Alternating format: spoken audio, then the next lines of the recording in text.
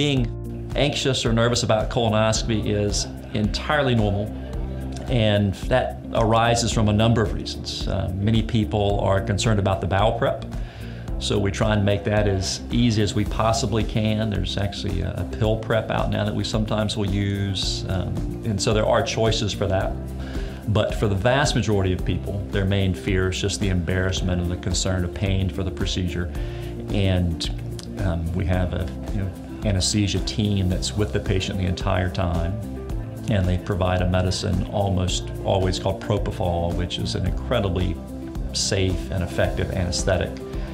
And people invariably wake up afterwards with the comment over and over again that says, "Wow, we're done already."